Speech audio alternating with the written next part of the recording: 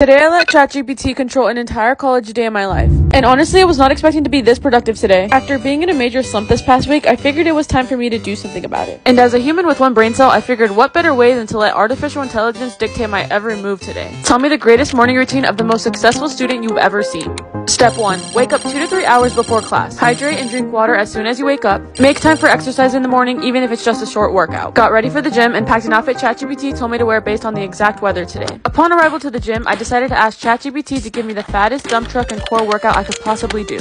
It's been a few days and I am still recovering. Here's what it suggested. After a warm-up, do 3 sets of squats with planks in between each set, 3 sets of lunges with Russian twists in between each set, and finally 3 sets of glute bridges with bike crunches in between. This workout really took me out, I'm not gonna lie. After the gym, I changed into the outfit that ChatGPT told me to wear based on the weather, then headed for a smoothie for breakfast for maximum focus based on ChatGPT's recommendations. It recommended oat milk, banana, spinach, and peanut butter. This was literally $10.